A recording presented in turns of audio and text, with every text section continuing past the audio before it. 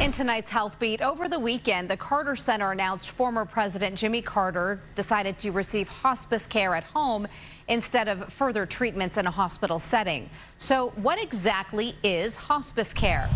Doctors say most patients who choose this route have a serious or terminal illness with a projected 6 months or less to live.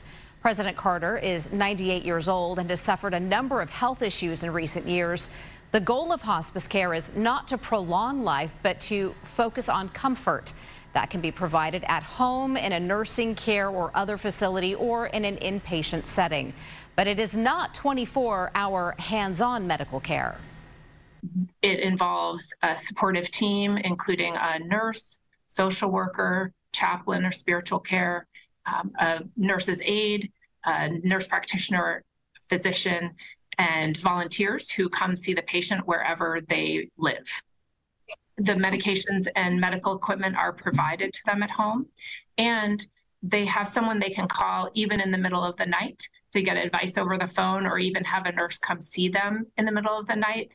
And they and their families and loved ones have support to work through their feelings about end of life and make their final time as comfortable as possible.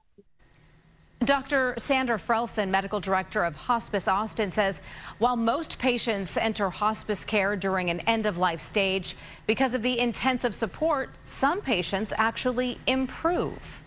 Sometimes people do better than they had prior to coming onto hospice.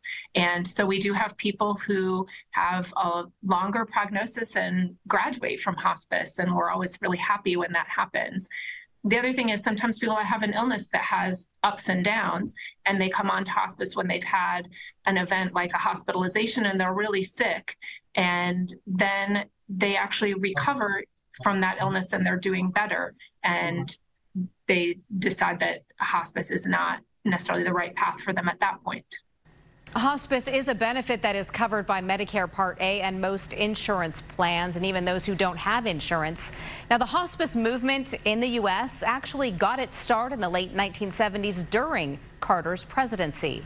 To learn more about hospice care, visit hospiceaustin.org.